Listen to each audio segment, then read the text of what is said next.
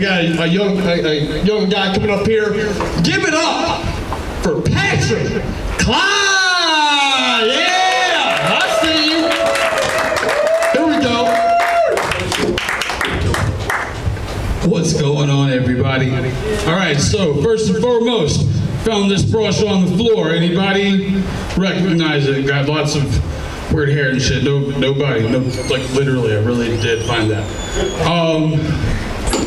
So now I guess let's start. I'm Patrick. I'm from Temple, Georgia, Douglasville area. Yeah.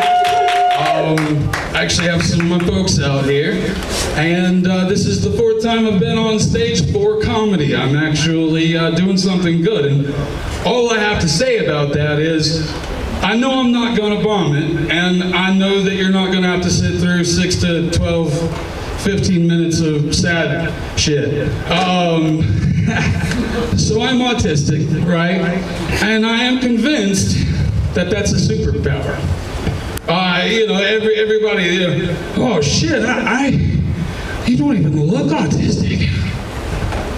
Are you fucking kidding me, bro? What does an autistic kid look like? Oh shit, I'm good at math. I'm good at 1/4 of every literal thing out there other than math. I like history, and other than that, I like cannabis. And, you know, I get up in the morning and I smoke a bowl. Yeah, that's what you do.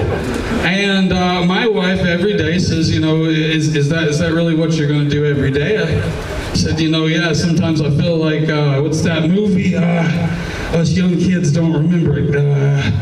Bill Murray. Oh wait, we're millennials, guys. We're actually not. I don't know what he was talking about. Fortnite. I did play Call of Duty growing up, and I will tell you this right now: I am gainfully employed.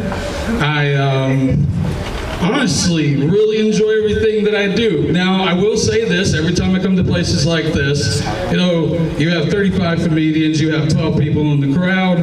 You know, I mean, hey, look, guys. The votes add up, it adds up. If you can get a vote each somehow, we'll get a good turnout next time, yeah? Yeah. So, essentially, the idea here, for me at least, is if you are here and you want to laugh, right? You paid $15. When people are up here, try your best, you know. Get into it, see what they're doing. I'm sorry that the first bit of it started off rough, but you know, going from here, it's going to be a little bit better, right? So now that we got the negative energy out of here, had to do it. Guys, I have the best wife in the entire world. To be honest, she holds me down, and my favorite thing in the entire world, really, is to go to doctor's offices with her, right? And I know you guys out there, oh, I hate going to Walmart. I hate going to the doctor's office. I tell you, it's actually one of the funnest things in the world. All you have to do is play a game that I play. It's called How Bad Can I Embarrass My Wife? They walk up and they say, oh, hey, you know, Miss Cline, how are you? You know, you're here to see, and I will literally stand right behind her, look. Oh, God, it's bad this time, doctor. Dude, shut up. Oh, man, you need to see it right away. It's smelly, and she, oh, I'm going to beat your ass. I say, if you guys can help me, please. Shut up, Patrick. Everything that happens to me rolls off my back, mostly because I'm too stoned to really listen to what, you know, people have to say.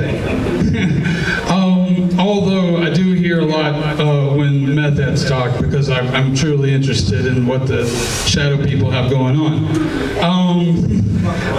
Out there in Temple, Villarica area, we have so many meth heads that per capita you could actually compare them to stray cats. And you always know, because, you know, a normal person chewing gum, you know, and you'll see that guy in Angles, right, in the lobby area, just kind of stands there for 4 or 5 hours going, hey bud, can I, nope, sorry, nope, sorry. But I've had an idea lately, we need to get them together, and I want to start a ghost hunting TV show. Think it'll work. Think about it. 24, 25 meth heads, crackheads, whatever, your choice of cracked out drug. We're going to set them in a quote-unquote haunted house. And we're going to let them hunt shadow people the entire night long while recording them. And I think that's going to be a really big hit.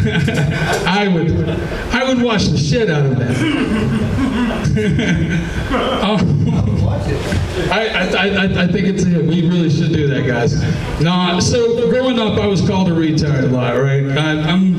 My shtick is that I'm just this weird dude from nowhere who sometimes hits a joke, yeah?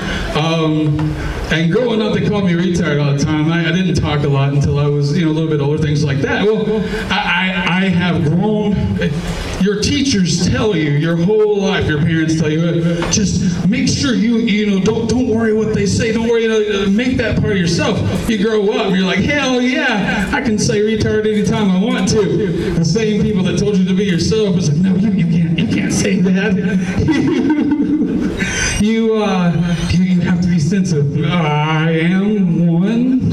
So, I don't know. I'm pretty sure the news says that if I am one, I can say it. By the way, if anybody wants to swap cards, I got the R card, and I do give permissions pretty often. No, when I was growing up, guys, it was cool to say all that stuff, and it was because